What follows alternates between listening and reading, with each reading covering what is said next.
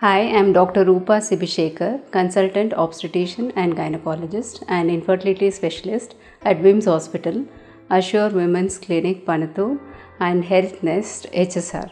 Apart from these places, I am also consulting at Motherhood, Sarjapur Road and Bellandur, Cloud9.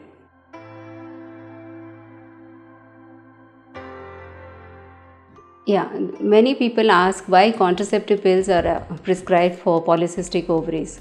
It is always good to take hormonal contraceptive pills for those who are diagnosed with polycystic ovaries because the baseline problem here is a hormonal imbalance, and by taking these medicines they are actually correcting the imbalances, and so it would be very good for them. It will induce regular cycles and also it will protect the endometrium, and it will reduce the increased androgen secretion which is happening in their bodies.